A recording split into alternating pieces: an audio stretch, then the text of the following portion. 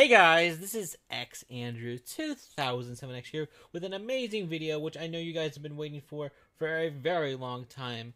Before I get further in the video, I would greatly appreciate if this video could get to 2007 likes or higher. It takes a couple seconds and it shows you support this content.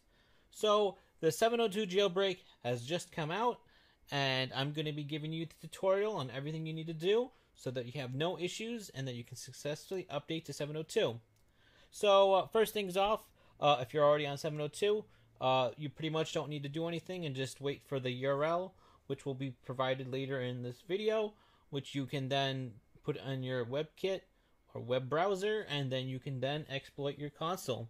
So, let's get into the part. If you are on 6.72 or below 702, this tutorial will benefit you.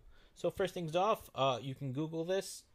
And it takes a couple seconds, and what you want to do is get to the third link or whatever link you trust, and all you want to do is just download it and make sure you trust the site. Also, if you guys didn't know, it came out January 6, 2020, so this will be the first exploit to be for 2020. Even though 2020 is pretty much just finished right now, this is very close in terms of updates for the PlayStation 4, so that is some very good news.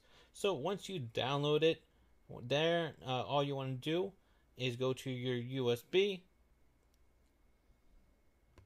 and from here, make sure it is exFAT, and go to Update, and make sure it's exactly like this. And here again,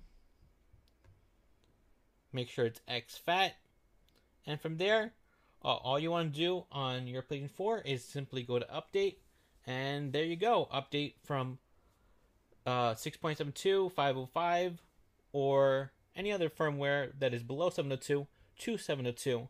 If you're on 505 or 6.72, I recommend you hold off, as it will most likely be unstable. And I also recommend, some things may not work. So once again, if you're on 505 or 6.72, wait until Christmas, till this update is more, better to use and more stable. So once again, I hope you guys enjoy this video. Leave a like, comment, and enjoy. Peace.